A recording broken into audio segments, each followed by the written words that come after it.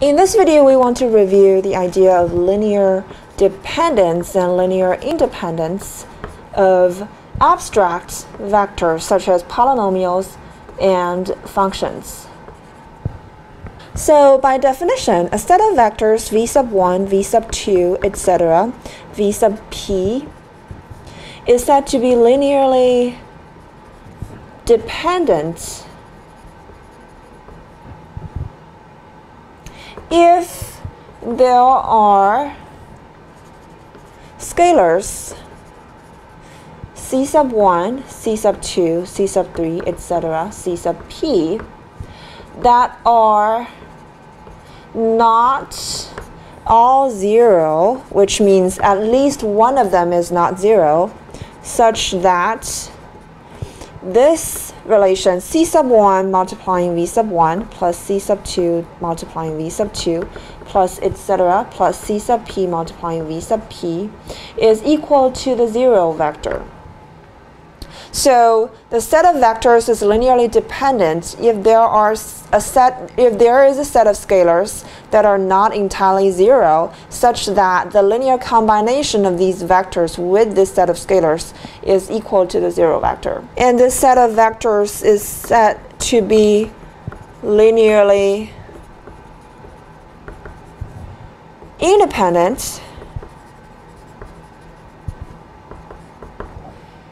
if this is not true. So this set of vectors is linearly independent if this equation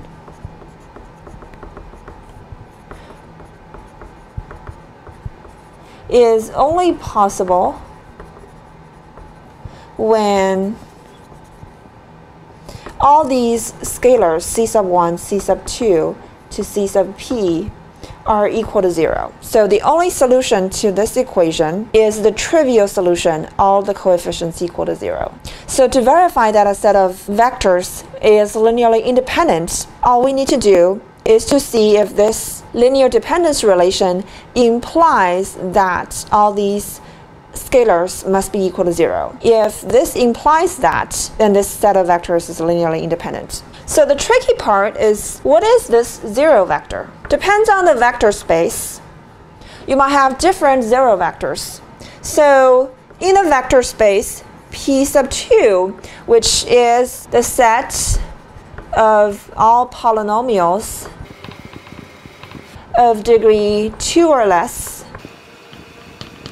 the zero vector is this polynomial that is zero for all values of x. This polynomial is the zero vector. And in the vector space, that is a set of all continuous functions from 1 to 10, for example, the zero vector is this function fx equal to 0 for all of x in 1 to 10.